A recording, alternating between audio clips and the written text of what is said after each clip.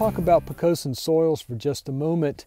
Most of the soils right around this area that we're in today are in the Dare soil series, and those soils are considered to be very poorly drained, extremely acidic, and also very poor in fertility in terms of plant fertility. Even though they're highly organic, it's not the type of organic matter that provides really good plant nutrition. So all the plants out here are adapted to very low fertility conditions.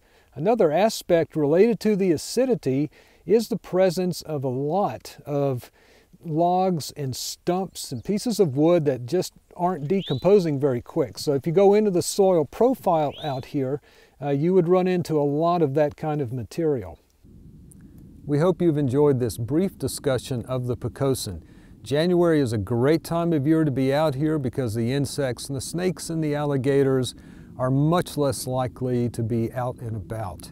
But at this point, I'm getting cold, it's late in the day, I'm leaving.